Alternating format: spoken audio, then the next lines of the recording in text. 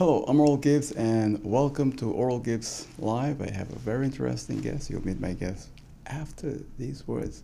The Windward Island Bank in Phillipsburg, Cul-de-sac, and Simpson Bay for all your banking needs. It's the Windward Islands Bank. And GEBE, or Local Water and Electricity Company. GEBE, serving St. Martin for over 6 decades. That's GEBE. And with me here on the Oral Gibbs Live, I have Mr. Joseph. Mr. Joseph Isaac is the chief meteorologist at the Met Office here in St. Martin. Welcome to the program. How are you doing, Mr. Isaac? Good day to you, sir. It's always a pleasure to be here representing the Meteorological Department of St. Martin and trying to impart knowledge to the public on the challenges we face when it comes to weather phenomena and what persons should know, where to get the information and so on. And we always pride ourselves to work with the media because the media is the conduit that can get the information to the public. If we have the information and we cannot get it to the public, it's always a problem. We don't run a radio station at the Met Office, so the media, we like to form good partnerships with the media, and we all know the challenges with social media and so on. So we try to always have ourselves available to speak with the media. Well, I want to thank you for accepting the invitation and being here. You know, you mentioned social media. That's a big problem on this island. Before social media, it wasn't an issue. You got your weather service, they issue bulletins, that was it. Now people are going on social media, checking all sites and forming their own opinion. Is that a challenge for you as a weatherman? Yes, the challenges of social media are real. And again, that is why it is so important from the Met Service that we be on top of our game and work very closely with the media to try and get the right information out. However, there's a sort of advantage also to social media because we use social media to get the information out. Right. And we would appreciate that if you want to get to young persons that you have to use social media. The other important thing, why I say social media can also be an advantage, is that the information may or not always be correct, but the information is out there. So if persons are smart and they know exactly what to do, once there's certain concerns about any weather information or any weather system being developed, even if they get it on social media from whatever entity they would get it on social media, it is an eye-opener that they need now to check the authorized government entities that would give the necessary information. So yes, it is a challenge. A lot of times we have to try and correct misconceptions coming from social media. Some persons on social media are what we call fly-by-night meteorologists. They get information and they try to interpret, and their interpretation may not be correct. Some of them may have very good graphics, and that would appeal to persons a lot. And also on the negative side of things is some of the graphics they use, and sometimes some graphics are legitimate. Some models are legitimate. Some of the same models we use, but then at the end of the exercise, the interpretation is what is important, and sometimes people add text to those graphics, and that's where the problem is. The bigger issue though is that when you use some of those graphics and you, for example, you make a WhatsApp post and you post it wrong and it goes all over. Sometimes just the satellite picture that may be used because persons don't understand how to interpret that information, it can be very scary. And that's why we always admonish persons.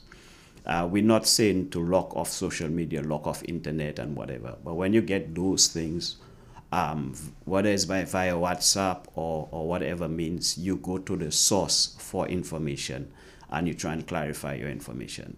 Even out of the whole weather scenario, it's not anything I get by WhatsApp, I just forward. And I think that's one of the important things. We have a responsibility. And it's not anything you just get that you don't check and you just forward, because if, for example, I get something and I forward it to 10 persons, and 1 hour after, I realized that the information in it was incorrect. Even if I send a message to those 10 persons and said that it was incorrect, that message is long gone. And those 10 persons might even worry about checking the 10 persons each of them would have sent it to. That would be a total of 100 persons. So you get that sort of concept. So I think we have a responsibility, and I want to emphasize that we have a responsibility when we receive something to check and see if it is authentic, if it makes sense, and so on. Go to the right authorities. And again, like I said, for example, some models, what the person might send might be actually correct in terms of models and so on, but because people cannot interpret and have enough experience in using models, they might get a wrong impression. Now, there are a number of different models showing the projected path of a hurricane. That makes it difficult for the average person. Yes, it makes it difficult for the average person. And if you think of it, meteorologists are actually trained how to use models. We know how the models function. So just to give you a synopsis, a computer model takes a lot of data, and through certain formulas and so on, you come out with certain interpretations as to what you expect the weather to do. So we in the meteorological department of St. Martin, for example, we do upper ear soundings. That's we put off the balloon and we get measurements. The observers, every hour they will do a weather report, check temperature, humidity, wind direction, and speed, etc. So that is what we call data. Even though when we put in our radar data would go into the telecommunication network of the World Meteorological Organization. All that data goes into huge computers, and that's the data that is processed to give us the models. Different companies would have different formulas they use. Some of them would be very high scientific formulas. Some of them are based more on historical data and so on. So just to give you a simple example, if I was looking at a model, for example, looking at a wave coming off the coast of Africa, coming to our area, there are certain models I would look at.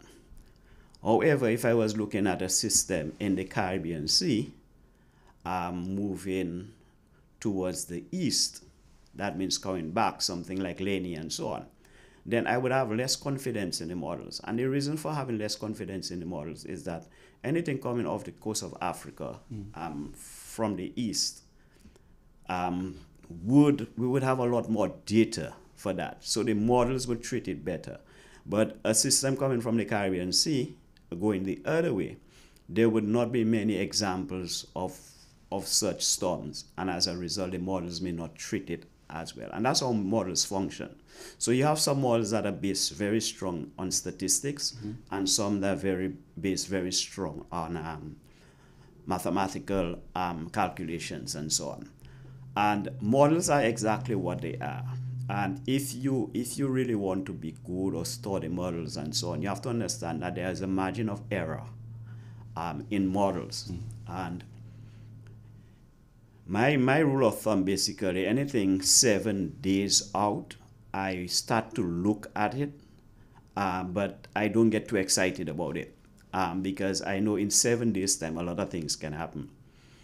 Again, the way the models function, if for example, with the recent area of disturbed weather we're dealing with, the models may show you one thing, but when you do get a closed circulation, the models may interpret it differently. You put in data in the models, you show upper level wind shear at a certain rate. The upper level wind shear might be less or might decrease, and that alone can change the model. So models are really a guide, and over the years, there have been tremendous improvement in the models. But we still have to understand that if you see a model showing 7 days out that a hurricane is going to be over St. Martin, it doesn't necessarily mean that it's going to happen. In fact, the probability is that it will remain for that over the 7 days period are very small. So it could either be north or south of St. Martin.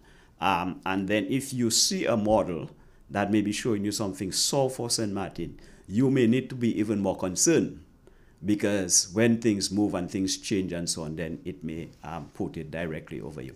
So models are not something that the average person should just take and get excited about. I think, yes, you need to look at things and so on. And again, it comes back to our whole responsibility, because we know what persons have gone through Lois and Irma and so on. Right. And people get very feverish when they start talking about weather and so on. Now, if you're going to take something from a model 7 days before and send it out there, you really get in persons uptight and so on. 7 days before, you may not even have any impact. And if you do that a few times, then people drop their guard. But not that alone, the amount of stress you put people under unnecessarily. Right. And that is why we say that, yes, look at models, look at everything else, but monitor what is happening at the Met Office. Look at what the Met Office is saying on those things, because we will always be making statements. One things are relative to us. The other thing too is that you have the flip side of the coin. Somebody might look at the model and say, oh, the system is going to pass to our north, or the system is going to pass to our south. We don't have anything to worry about. But based on the nature of the system, if it's a strong hurricane, for example, you may have issues to deal with in terms of high seas. You may get an outer band of the system that could give you a significant amount of rainfall, and we know the challenges we have with flooding and so on. So that is why we make sure that we try and keep on the ball and keep information to persons. We have a website, we have a Facebook page, and so on. The information is always available. Mr. Isaac, let me just let my viewers and listeners know about this program. You are the chief meteorologist at the Met Office in St. Martin, right? Yeah, well, the position is called department head. Oh, okay. Yeah. They change it over the years. All right, so you're department head. And how long you been at the Met Office now? I have been at the Met Office in St. Martin for 10 years. July 1st gave me 10 years since I've been here. Okay. January 2013, that's when the Met Office of St. Martin took over the forecast responsibilities from Curacao. Before January 2013, the forecast and so on used to come from Curacao. All meteorological services in relation to St. Martin are now being done by the Meteorological Department of St. Martin. We have a very good team that work to make sure that has been done. How many persons you have? We have 14 staff. Oh, that's a lot, man. Yeah, so that would be a combination of meteorologists. The meteorologists are the ones who actually forecast the weather. We have meteorological observers. That's the ones who actually observe the weather every hour and would write what the weather conditions are like and so on. And then we have technicians, 2 technicians, a secretary, and myself. Then we have a department that's responsible for climatology. Climatology is basically statistics for meteorology. So that's a team. We have a very dedicated team. We have our challenges like everything else in terms of capacity. We're trying as much as possible to build capacity. We need more people? Yes, we need more people. But what we want to do is that we want to basically build on what we have. Okay. So as much as possible, use locals to do the work instead of having to bring some people from overseas. Because of the amount of time it takes for training, sometimes we cannot escape from that if someone resigns and so on. We have to do that. But as much as possible, people come in at the observer level, and then we try and get them up trained to the meteorologist level. But then they have to go to university for that, right? Yeah, they have to be trained. The observer program is about a 6 months training. Then you have the mid-level technician, which is another 8 months training, and then we have what we call a senior level meteorological technician, which is the forecasters, which is about 2 years training. So it's a period of time for that training to take place. In fact, right now we have one person who will be going out pretty soon to complete the forecasters level, and that person is from St. Martin. Where they going, the US or Europe? No, we go to the Training Institute for Meteorology in the region. The WMO Training Center is in Barbados. Oh, okay, that's right next door. Yeah. We try. In the past, there have been instances where persons go out to the Netherlands to get training. Yeah. I'm not too much fond of that, and I'll tell you why. It's because when you do that sort of training, they concentrate a lot more on mid-latitudes weather. Right. The Caribbean Institute for Meteorology and Hydrology would concentrate a lot more their practical sessions and so on tropical waves, cyclones, and so on that affect us. So More it's common to our area. Yeah. But in terms of the qualifications and so, it's certified by the World Meteorological Organization. So it's a World Meteorological Organization training center. And because we do a lot of work with the Aviation Center, it's also sanctioned by the ICAO, which is the institution that governs standards for aviation. Okay. Do you still have to bring in forecasters from Curacao like they did in the past? No. Everything is done here. We only have basically one relationship with Curacao in terms of weather, is that we have joint membership with Curacao on the World Meteorological Organization. Oh, okay. But in terms of operation, we function as an independent entity. So I report to the Secretary General of TIAT and not to anyone else. Okay. And the minister responsible for meteorology, which is the Minister of TIAT. You know, when you look at St. Martin, it's a small island, and you have to report on 16 square mile area. Then you have the French side, it's 21 square miles. Is there any kind of coordination or cooperation, say, with the French side? Because I think Guadeloupe handles that section, right? Well, I mean, you would appreciate that officially Guadeloupe would be responsible for the French side. But we being the only meteorological service on the island, most persons would listen to our reports. Okay. So we do not have an official responsibility for the French side, but any weather that would affect us would affect them. So persons on the French side would listen to our forecast. The radio stations on the French side would play our forecast and so on. In terms of a relationship, yes, we have a very good relationship with the French side and with Meteor France. In fact, the radar project we're now doing is a collaborated effort between the government of St. Martin, the government of Saint Martin, the French side, and the European Union on the special project Interreg. So it's 3 different entities coming together to do that project. That took years to find. Yes. You know, again, the bureaucracies of everything else, the legalities and everything else back and forth. But it's so nice and sort of a relief now, although we're still having 1 or 2 little challenges, to see that hopefully soon we expect to start seeing radar pictures out, and that would enhance. That's going to be beautiful for you. Yeah, that would enhance our forecast a lot, especially short-term forecasting. And a lot of people get a wrong perception of a radar. It doesn't take off all your problems, but it helps a lot, and it helps significantly in the aviation sector. So you could see rainfall and that sort of thing a lot better.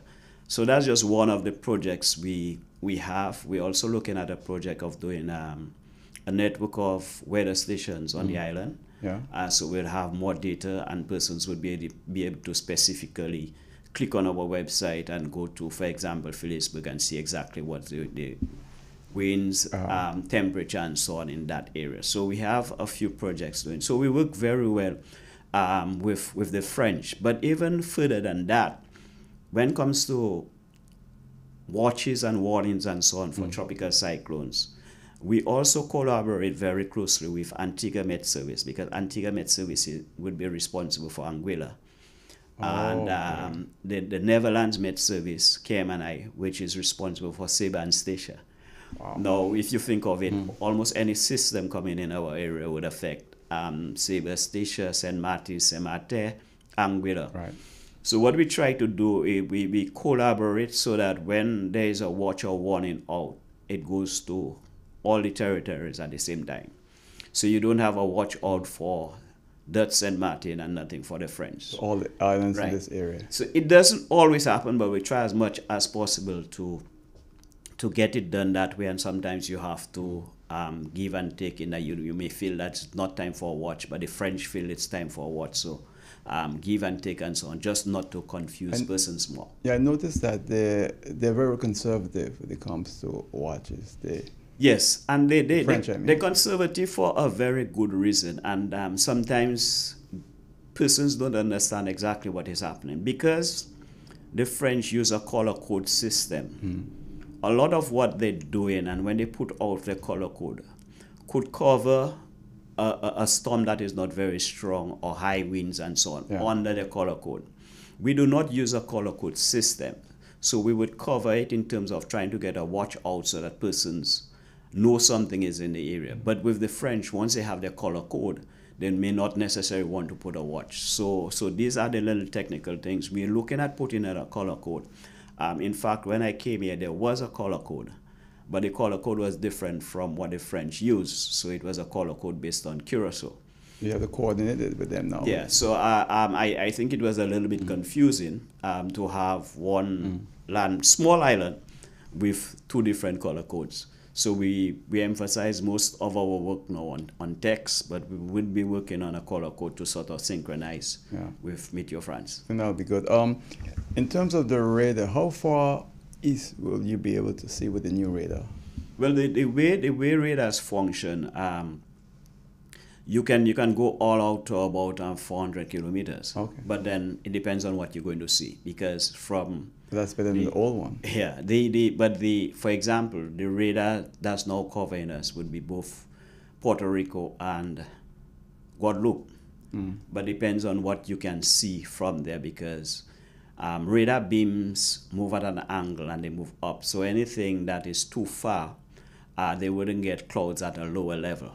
And that is one of the reasons we, not only us, but even Antigua and Anguilla and so on, they're really anxious of having the radar, because we're really in a gap in the Caribbean that we do not have proper coverage because of the distance the radar in Puerto Rico and the radar in Guadeloupe is. So when they project the beams, a lot of time, unless a cloud has very strong vertical extent, you may not see anything, but there's a possibility that you get rain because the beam that is sent out is sent over the cloud. So that is how it works. So having a radar here would really help all the countries around us to get better coverage in terms of what is happening. It's amazing, Mr. Isaac, because now that it's coming, I think by October probably. Yeah, we're hoping that by October we should be online, and then it would be available on our website and so on, so that persons can just click. Also, we can see it on the website. That's great. That's good. It will be on the website. And I know Puerto Rico is going to be happy too, because then they have that extra layer that you mentioned. Well, also the National Hurricane Center, because the National Hurricane Center is responsible for tropical cyclones off the coast of Africa, comes right across to the Caribbean, the Gulf of Mexico, the US and Canada and so on. Yeah. And any tools available and so on, because the way weather works, there are no boundaries. So any tools available that they can put in, so they can use tools to see things better, it's always good. So we will get that sort of support. The radar also would form part of the Caribbean. There's a Caribbean composite of radars, and it will also be incorporated in that, so persons can just go on and see exactly what is happening in the region. It will take some time for calibration. There are certain things that have to be done and so on. So when we start getting pictures, it will not be used officially until the proper calibration and so on has taken place. But at least we're moving in the right direction. And all of this will not be possible without the European Union. Yes, the European Union contributed under the Interreg project for the French. The collectivity would contribute, and Saint Martin, we contribute to the project. The radar would be on St. Peter's Hill, the same site of the old radar, and we would be responsible for maintenance and running the radar, because we are the ones with a med service on the island. But again, like everything else, the information coming from the radar and the data and everything else, it goes straight to Meteo France in Toulouse, and through the World Meteorological Organization network, telecommunications network, it would be available Does the Met Office in St. Martin still receive some funding from the U.S. in terms of weather service? Yes, we still have, and that's the important thing because the nature of weather is such that, so for example, yes, you have meteorologists here, they work at the meteorological departments and Martin, the observers and so on, but we really work globally because our work is used globally. Even our climatology, when you're looking at climate change and so on, the data we collect and we assimilate and process and so on, it's been used worldwide. Meteorology is a global thing. So you really work globally. In terms of collaboration with the U.S., yes, you would know that we do upper air soundings, so that is where we release the balloon, right. And as it goes up, it takes up basically a sample of the atmosphere, wind direction, speed, temperature, and so on, sends it back through antenna to our office, and then that goes out globally. The human resource of that, we do it, but the reusables like the balloon and the sensors and so on, that is provided by the National Weather Service of the U.S. And it's a very good collaboration because these equipments are very expensive. And every time you let off a balloon and a sensor, that's it, it's gone. So you have to use a new one. And we do that twice every day. And again, this is how everything works, because when we sense the atmosphere, and we get data from different levels of the atmosphere, when they do the same in Guadeloupe and the same in Puerto Rico at the same time, and you go down to Trinidad and so on, that is where you get a representation of exactly what is happening in the upper levels of the atmosphere. And that's where you can draw your charts and know where high pressure is, or low pressure, and so on. So it's a matter of bringing all the data together. Even when we look at the aviation sector, sometimes you may be taking a flight from St. Martin to Europe, and one time it may take 8 hours, and another time, same aircraft and so on, you may take 7.5 hours.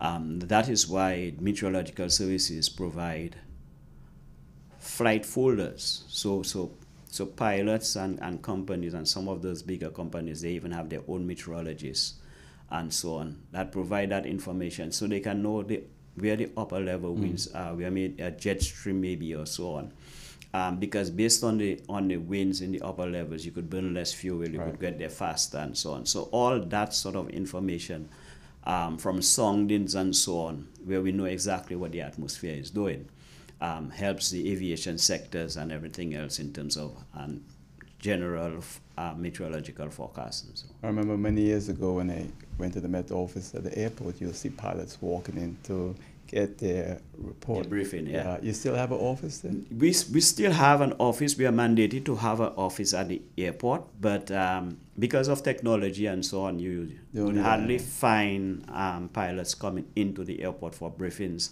unless it's maybe some hurricane or something like that and they're trying to get some information. But everything is online, so people just pull their computers and they get all the information. Wow, technology is everything changed. For example, even the flight folders, before you'd have to do a flight folder and have the folder there with all the different layers in the air, the wind speed and direction. Now all that is computerized. That's on the website, so someone can just go on the website, click, and get the flight folders and everything. You know, when you look at the weather, and I was telling you this before we started, you know, growing up in St. Martin, we didn't care about the weather. When I went to America, I had to wake up every morning and make sure I checked the weather. You know, now, since Hurricane Lois and after Hurricane Irma, we are nervous in St. Martin now. Yeah, and I think the nervousness could be with reason, but I think sometimes we need to cross-check ourselves. I always say that if you're not relaxed, you cannot make right decisions. If you get too excited and so on, you may be looking for a pen or something like that. It's right there. And if you're not relaxed, you wouldn't find it.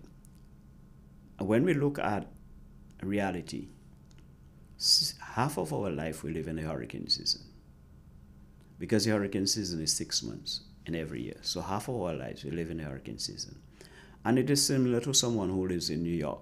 who would be accustomed with snow and so on. So if persons living in New York, they know if it's going to snow tomorrow, they have to put on a certain boots, they have to have their coats and so on. I think we need to just be relaxed a bit. This is where we live. If a hurricane is going to affect us, few people, if any, are going to leave the country and go anywhere. So you have to be here to deal with it. So it's all about preparation. What can I deal with? Is my house ready for a major hurricane? That means category 3 and higher. Or if there's going to be a category 3 hurricane, I need to go to a shelter, or I need to go to my family members who would have a better structure. These are the kind of things you have to assimilate. How long do I need to put on my shutters if I have shutters? Beginning of the hurricane season, I used them the last time. Did I check to see if everything is okay? If I have to physically put them up, if it's winding shutters, have I wound them down to see if they need to be greased, and that sort of thing. Once you do those sort of things, you can be more relaxed. Then at the end of the exercise, you don't even need to know 7 days before if a hurricane is really troubling you, because you may just need 2 days to put everything else in place. Some people may just need 1 day. Yeah. And again, it has to do with our life pattern. We're into the hurricane season. Do I have some extra canned foods based on what the Office of Disaster Management says? During that period of time, do I keep extra water? But you're always going to drink water, so you'll be using the water, but you always make sure, if for example, you use 1 carton of water a week, you just make sure you have 2 cartons. So in case you have a storm also coming, you're not going to find yourself having to rush and buy everything. And that's still happening today. Yeah, it still happens. And I think it's a matter of how we organize ourselves. Because like I said, half of our life we live in the hurricane season, which is 6 months in the year. We can still get events out of the hurricane season that can affect us. So to make life easier, we have to be very organized. 2 days, 3 days before hurricane, you do not want to find yourself having to look and see where your grandmother's medication is, where X, Y, and Z papers are, and so on. All this should be organized in a file, passports, and so on, that if you need to secure them, it's just a matter of taking them. Because no matter what you do, if a hurricane, especially if a major hurricane, you're going to have some sort of excitement in you. But the more organized you are, is the more you will be able to manage it. So it's critical that you manage things before. And just talking about in terms of organizations and so on, it is very important, and you'd get that from the Office of Disaster Management, that you have a family plan. So you don't want to find yourself as a family, one person takes on, or two people would look to do one responsibility, and another important responsibility is not done because it's not assigned to anybody, you know. So whoever would be responsible for taking down the television or securing the television would know that's their duty. Right. And if you have those plans, and a lot of times when people hear about plans, they think about a big document and so on. But it is something that you could talk over breakfast or dinner. You know, if we have a hurricane, you do this, you do that. You make sure that the pet is okay and sufficient food and so on. You know, you would be responsible for making sure all documents are in place and so on. Once you organize like that, you can deal with the situations a lot better. You know what's so surprising? We live half our lives in hurricane, as you mentioned, which is true. But every year, we're still rushing to get water, food, etc. Not all of us, because I don't do it, but a lot of people does. And you'll think that by now that we've fall into the pattern that starting June for us, start of hurricane season, we know what we have to do, but it just doesn't happen. Some people blame the whole idea of cash flow, but I think a lot of cases it's not. It's just that we just don't prepare ourselves for it, you know. And even in terms of when we look at a lot of new things happening with development, and so comes different challenges.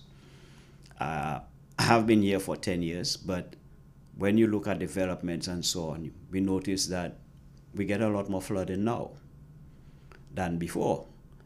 Going forward with climate change, we're now talking about heavier rainfall. So as I'm going to ask you to hold that thought because I have to go to a break. When we come back, we'll speak about that and a lot more. All right? My guest is Mr. Isaac, head of the Meteorological Service in St. Martin. We'll be right back. Please stay with us.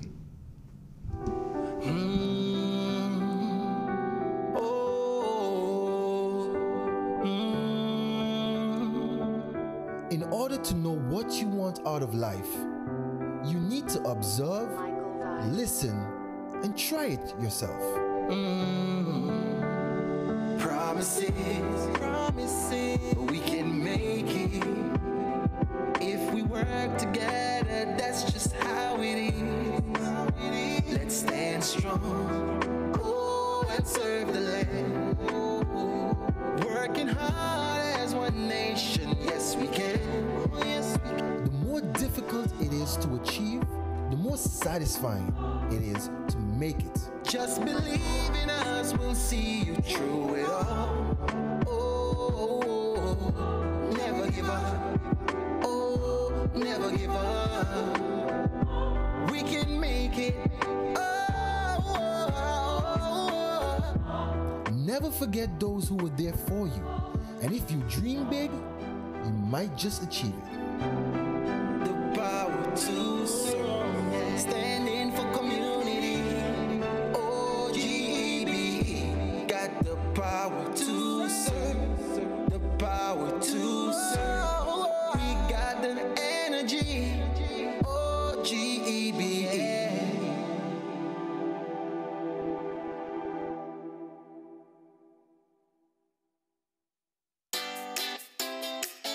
Make use of WIB mobile banking with easy access and direct usage of face recognition,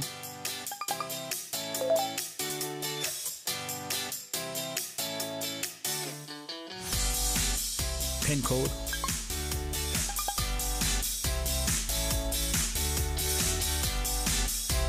or fingerprint. Download WIB mobile banking app and make your transaction from anywhere at any time.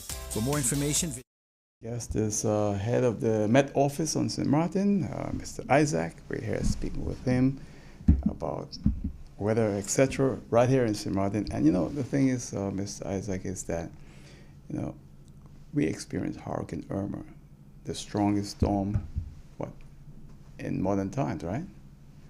When you look at this island today now, like last week, we had some pictures of potential storms in the Atlantic. And people went crazy with formations just off the coast of Africa that are like a week, 10 days out. I can't understand why is it that we are so nervous when at the same time it's so far away. Yeah, and that's one of the challenges we face. A couple of years, well, maybe about 10 years back or so, no one would be really studying anything off the coast of Africa. Now a simple wave coming off the coast of Africa, persons get excited about it. Although we have about 60 waves come off the coast of Africa every year. Waves would pass through St. Martin and you would not even be aware that a wave went through St. Martin because a wave could bring a rainfall, a significant amount of rain based on a wave, but then sometimes a wave might go through, you get some precipitation to the north or the south of the island, and you're not even aware. But August and September, we are worried. Yeah, but we get, and that's why I said it's because of past experiences, people get very anxious, but it is very difficult now for anything to happen for you not to know because there's so much information available. But you have to be very careful of trying to get anxious too early.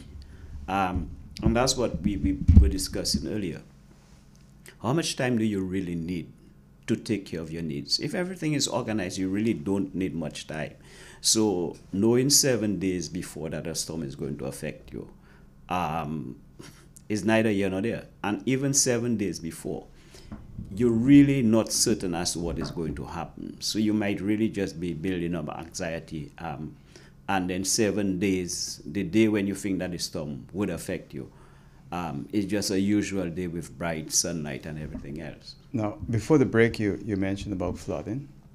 And I notice now if we have just about 5 or 8 minutes of heavy rain, we already have flooding. That never used to happen before. Yes, and it will continue to happen because there are two things at play here. You're building more buildings, so you have less land. And while the land on St. Martin is not that absorbent of so much water like other places with very strong vegetation, it plays a role in what we call percolation. So the rain falls on the trees and some of that water goes into the soil and some is runoff. When you have a hillside with a lot of vegetation and so on, you get less runoff because the soil plus the trees will break some of that water coming down. When you build, you're now putting in a roof. No water is going into the soil, no water is going, trees are not breaking it off. So you're getting a lot more water coming down the hillside. Faster too, right? Faster too because of the gradient of the slope. Water moving fast will cause more damage, will bring down rocks and soil and so on. Will eventually clog drains and then you will get flooding. So that's one of the things you have to deal with as you develop. The other scenario we're looking at, why we would have more flooding going forward, is because of climate change, we may not necessarily have more rainfall a year. So for example, if the total rainfall in St. Martin is 100 inches a year, we may not necessarily move up to 200 inches a year. But the intensity of rainfall is expected to be higher. So instead, where normally you would maybe get 2 inches of rainfall in 6 hours, you may get 2 inches of rainfall in 2 hours, which is entirely different. And that is what we call flash flooding because you're getting heavier showers. So you get a heavy showers for about an hour and everywhere is flooded because the drainage system cannot handle it and so on. And these are the kind of things we're looking at with climate change. And these are the kind of things that we have to look to mitigate against. If not, we're going to deal with a lot of inconveniences because you have, for example, Phillipsburg, which is very flat, and you know a number of other areas in St. Martin that are pretty flat and would have flooding. And then it would be a lot of inconvenience because vehicles cannot move and that sort of thing. So these are the things that we have to look at. What about, someone was telling me that Hurricane Irma that we had in 2017, that if that hurricane had a lot of rainfall, we would have had more damage in terms of life. That is correct because we would describe it basically as what we call a dry hurricane. Mm-hmm. There was not much rainfall with that hurricane. Also, if you had to look at the scenario of Damian that affected Bahamas, Irma wasn't a slow-moving hurricane. And sometimes we have to understand those things. So for example, we could have a Category 4 hurricane that has less of an impact on a country than a Category 3 hurricane. Really? Yeah. So look at this scenario.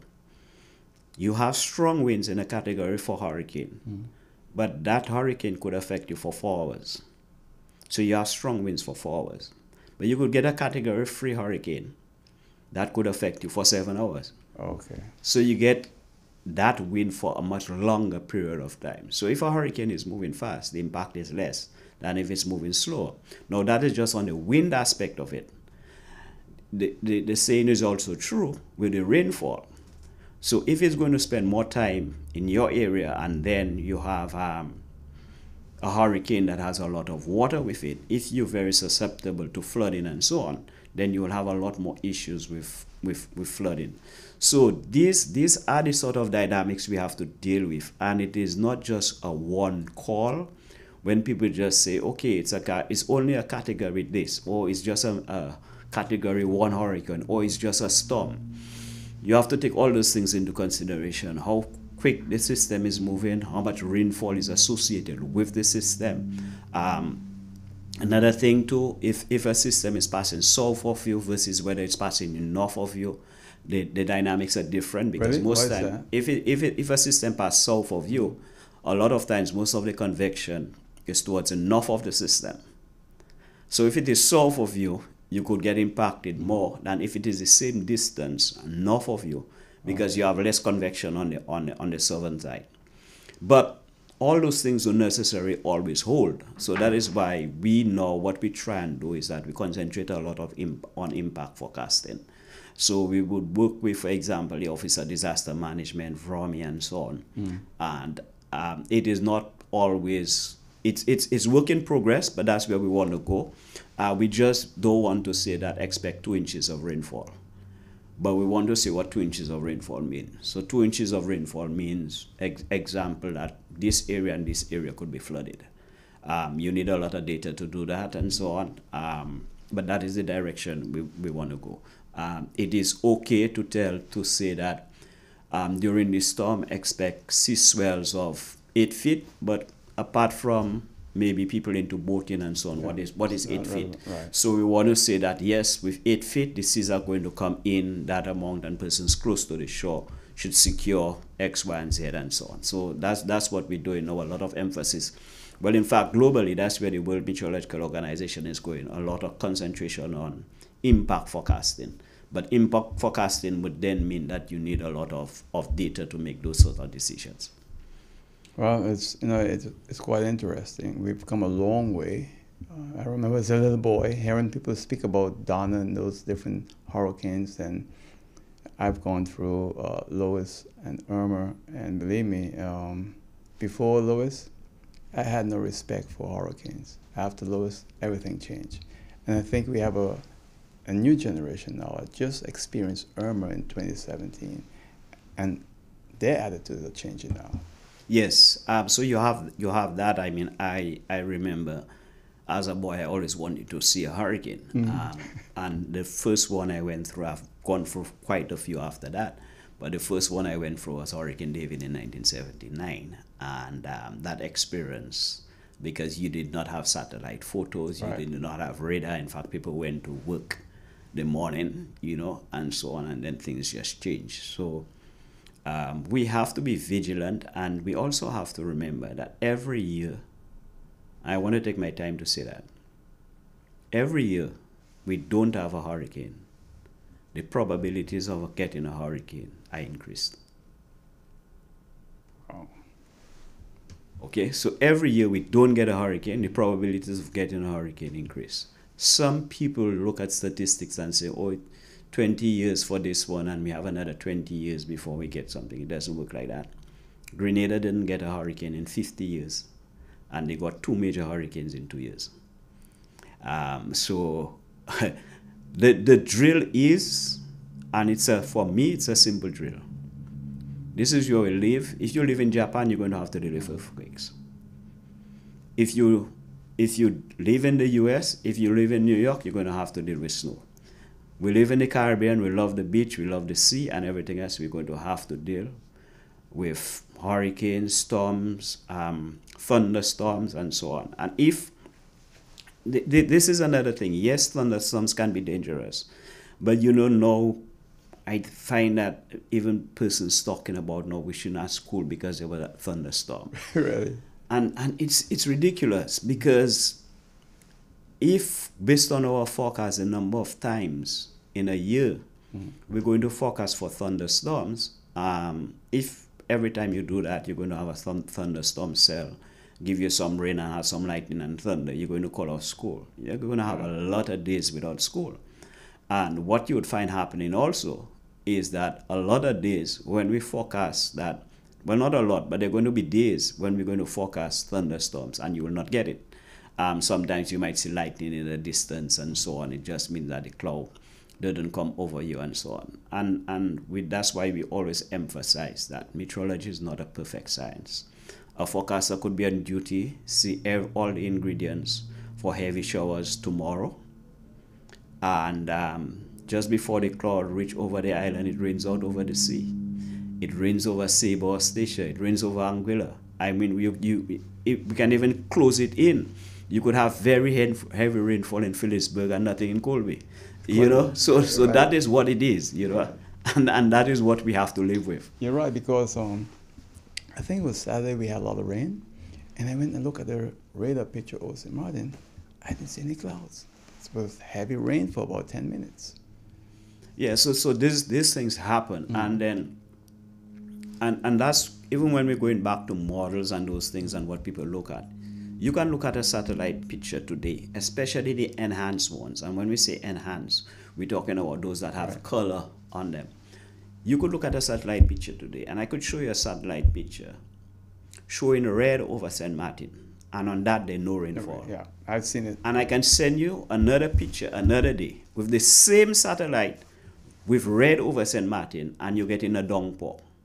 Why is that? It all has to do with what's happening, for example, in the upper levels of the atmosphere, and so on. And that is what people don't understand. So looking at a satellite photo, you won't always get it right. Okay. You have to know what is happening in the if there's upper level support for it to rain. If there's not the support, the cloud could just pass over and you never get rain. So you have those kind of things happening, and the atmosphere is very complex. I mean, think of how long there has been meteorology. Think about the sort of processes we use in computers and everything else, and there's still errors. So the atmosphere is very complex. You go to school and you have a subject called satellite meteorology. You have a subject called radar meteorology. So why would someone bring you into a classroom to teach you satellite meteorology and radar meteorology, among with other things, and you do a lot of maths and physics and everything else to understand the atmosphere, and somebody feels they can just pull a computer and understand everything? It doesn't work like that. You may do it and you may get it right sometimes, but there are times you're going to get it wrong because you don't understand the dynamics of the atmosphere. So I guess we are all, people like myself and the general population, we're just at the mercy of the weatherman. No, we are not, and that's why we always encourage, and I don't want persons to get it wrong. Yeah. Nothing wrong in looking at models. It's a learning process. Yeah. But what I'm saying is that try not as much as possible when you look at things to think that you're an expert, and especially passing information to persons that they might take directives from. Because even with us, I could call 4 meteorologists and give them a scenario. And I'm almost certain that based on the scenario I give them, 4 of them are not going to write the same forecast. Because you really putting things together and putting pictures together in your mind to come up with certain things. That is what a lot of the computers have taken away, and we're getting closer. But you still need the human input. And again, even with what the computers are putting out, there are what we call micro features that the computers may not cover. So for example, a model might cover a whole synopsis of an area. But if, for example, the country is a very mountainous island versus a country that is very flat, Yeah. the dynamics for the rainfall will be different. But the model may not capture that because that might not be embedded in a model. So the same cloud that would maybe go over Dominica and give Dominica 2 inches of rainfall might go over Anguilla and you may not get any rainfall with the same moisture content and everything else in the cloud. But because of the mountains in Dominica where you get upliftment, then you get that sort of rainfall. Over Anguilla, that same cloud could just pass because you don't have that sort of upliftment. So all those things are part of the science that people have to know and understand to really make good decisions as to what is going on. So we don't have to get nervous every time we see dark clouds on the horizon. No, I think what it is, it's as simple as that. And there are times, like I said before, there are times that you're going to go to work in Phillipsburg and there's going to be a downpour and you're going to get flooding. That's life.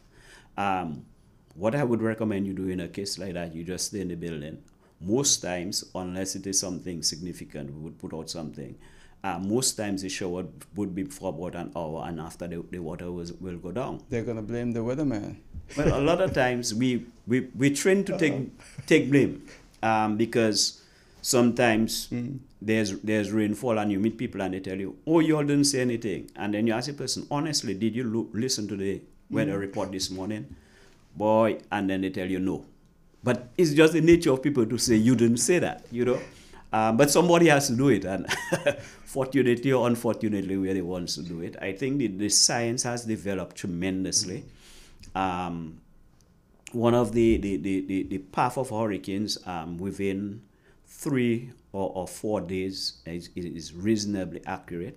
Where there's a lot of work to be done is in the intensity. The intensity forecast needs a lot of improvement, but we in the Hurricane Committee, we continue to look at those things and make recommendations for different research to be done on those things and so on. Well, I'm glad that you came in and had this chance to sit down and speak, because I wanted my audience to get a little understanding of what you're doing, not speaking specifically about a particular hurricane, although we are in the hurricane season right now, but we only have about 25 seconds remaining, so it's all yours. Yeah, I must say that it's a pleasure to be here, and I would just admonish everyone, just know where to get your information.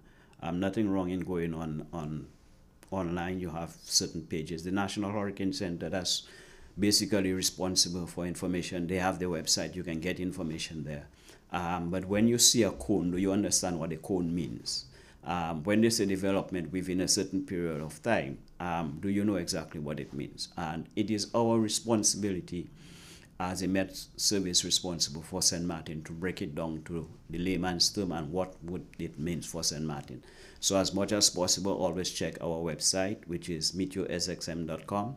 And we also have Facebook that persons can check, and pretty soon we would have radar that they could look at and so on. So we're developing our human resource, we're developing our capacity so that we can better serve the country.